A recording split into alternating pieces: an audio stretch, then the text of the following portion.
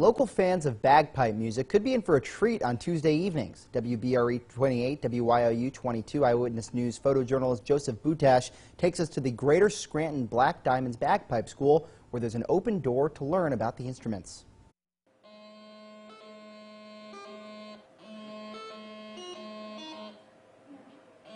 Recruitment is just a constant thing for a pipe band, and we're not unique in that regard. So we're always looking for people that are interested.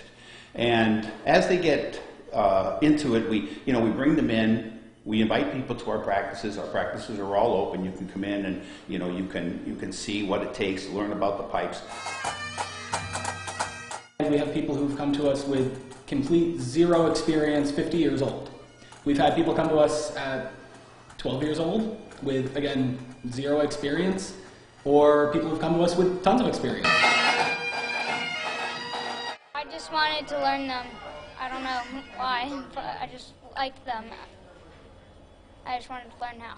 So I'm just learning the chanter for the bagpipes, and I would like to join the group when I can do them.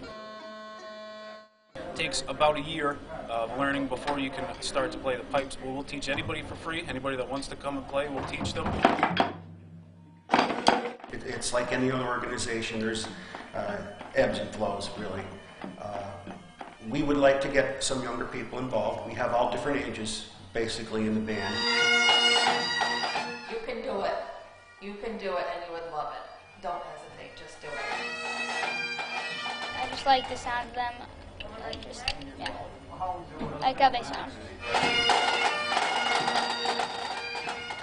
The school is located at Eagle Hose Company No. 1 on Eagle Lane in Dixon City, and the group meets at 7 p.m. on Tuesdays.